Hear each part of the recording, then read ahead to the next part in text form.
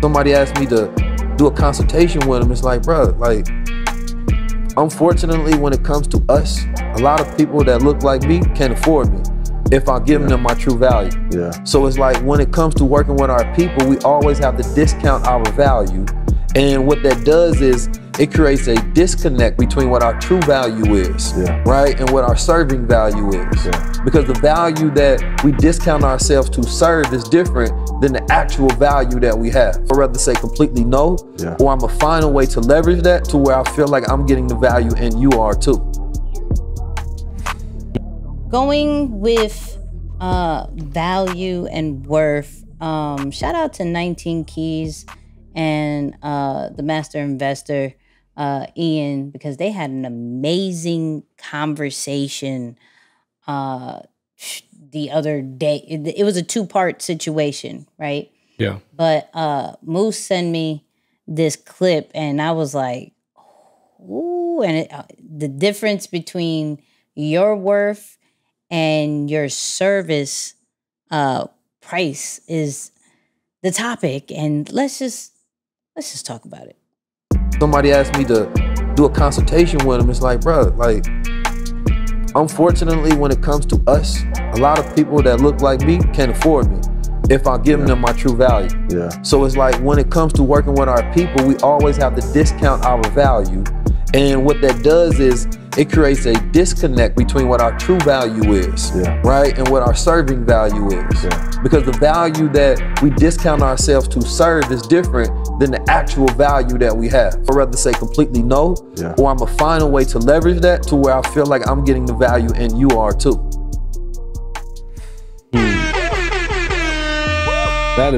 That made me stop in my tracks. Again, you know, we've been talking about the main theme for this one is intentionality, but I've never heard of anyone talk about their true value and their serving value. He even goes on to talk about the leveraging value. If you really pay close attention. So he's very clear on the lines that cut out between true value, service value, leverage value. And I don't know that many of us as creative entrepreneurs trying to build brands and businesses in this digital era are as intentional or as clear about what those things are for us. So just because, there is a societal pressure to give back to people who look like us to make sure that no one comes up and says, yo, you think you're big time, or you don't even give back to the community. You're just taking from them because of how much you charge. So there's a pressure that comes about, and you're like, man, all right, fine. Let me slash my prices. Like, I don't want people to think that I'm out to get them. But then when other opportunities are presented to you that are willing to pay your true worth, you probably quote them the wrong price because you're treating everyone the same. Or you're not, better yet, because I don't want to say we should switch prices based on who we're dealing with, but you're just not mindful of, oh, I discounted my price because I'm dealing with a specific almost community that I want to serve, I want to bless, I want to work with them differently. But let me not take that approach to deal with people in business who are working off of value for value or true value for true value. So I just love how intentional he was about defining the different types of it, and is almost accepting of the fact that, hey, some people who I want to help, I'm at a level where they can't even afford what I have, but I'm also still putting enough free things out there so that if you really wanted to, you can learn quite a bit before you even have to make that large sum investment. I just want to appreciate 19 Keys for these high-level conversations. The podcast name literally speaks on what he puts out. So shout out to 19 Keys on that one. But of course, this one hits home, right?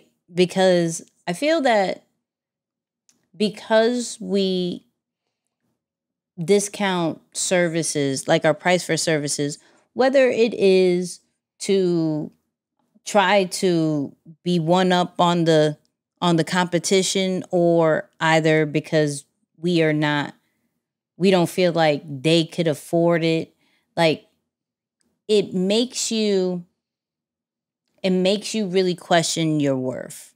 And it creates frustration because when you do have your conversations of like, oh, I'm worth so much more, right?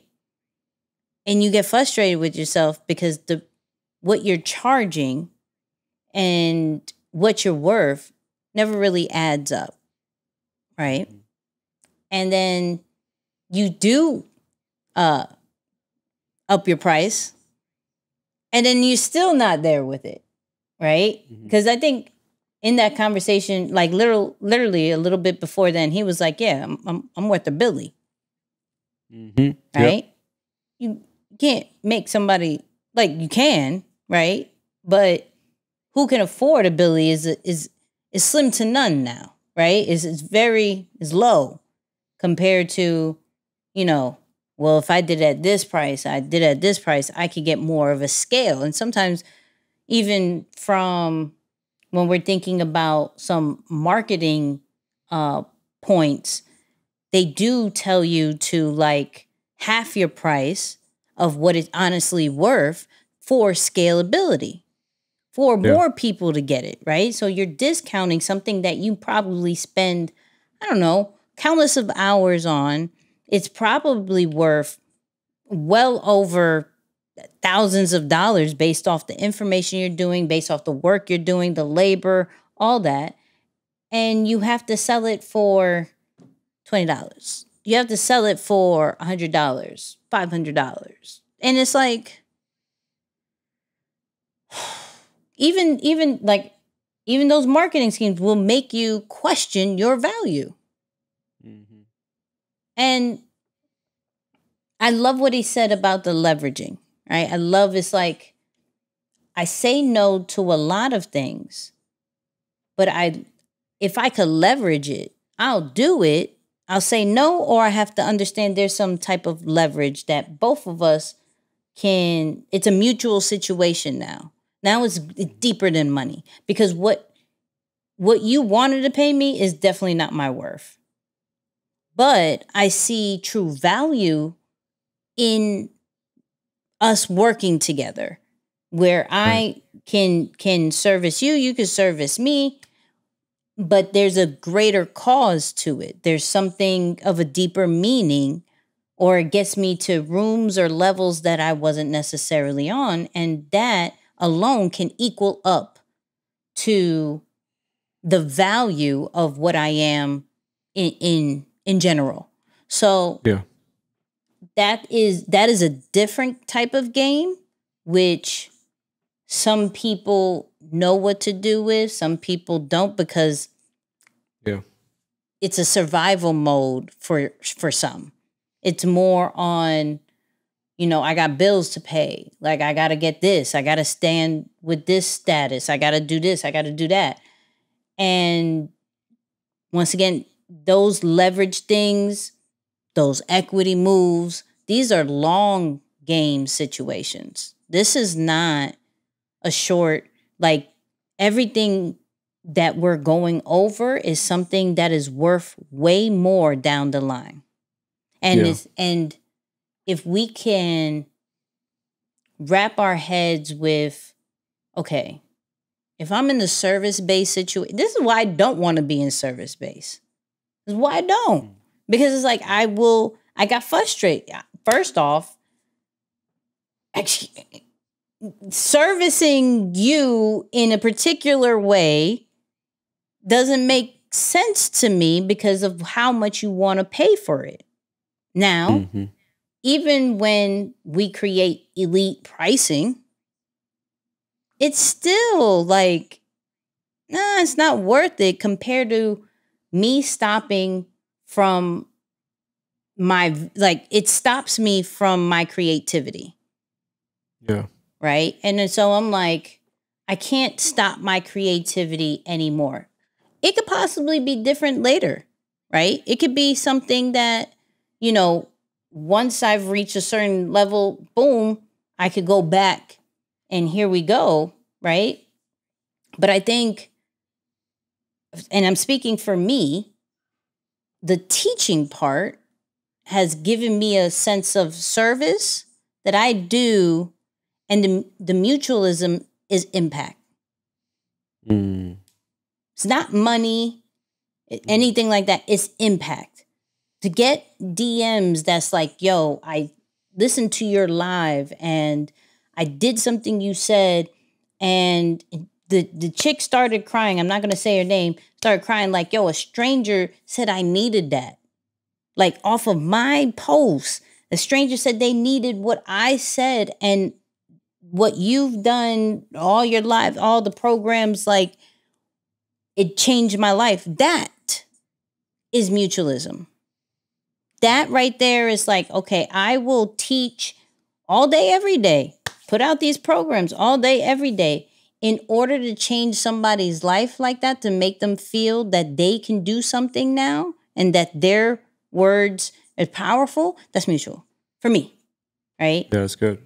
And I can't put, for me to really do that, I can't put a dollar amount to it, but the people that execute on it and change their brands, change their content, that's the mutualism. So you have to understand that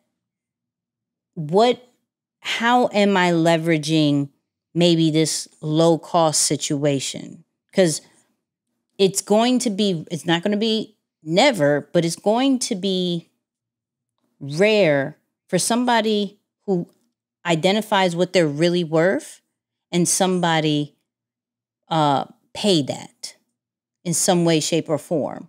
But they can pour into you somehow, some way for that same amount. Mm-hmm. And that we have to look at it from a mature way of, okay, this makes sense and this is worth it. Instead of trying to get every single dollar and be like, nah, I'm worth team amount. You got to pay me this. Okay, that's cute. Yeah. That's cute. Yeah, no, it's true. It's true. I've kind of, well, not kind of. My philosophy around it now is that there are multiple ways to collect currency, and cash is not the only one. All right, like some believe, like, hey, my currency is gonna be, say, deposits in heaven. I don't know, like I believe that, like for real. That's kind of my mentality with it. Like, yo, I'll take that deposit. The currency is different. It's just not cash. Matter of fact, I want that one more than the cash right now. Right. You know, so it's also just a reminder of like, whatever your currency is and you're good with it, cool. But just be intentional about where you draw the line, because that is where some of these Diddy situations might come and happen to you. And you're like, wait a minute. Yep. How was I getting paid $10, but you just made 10 million? Okay, using my stuff. Right. Okay, I'm confused. Right. Time out. Let me process this a little bit differently. So just whatever your currency is, whatever your currency of choice, no problem, own it. But the lesson here is know where you draw the line so that you don't regret something further down your journey because you were playing small ball and someone was balling out in the league. It's like, oh, two different levels, and you missed the point because of it. Facts.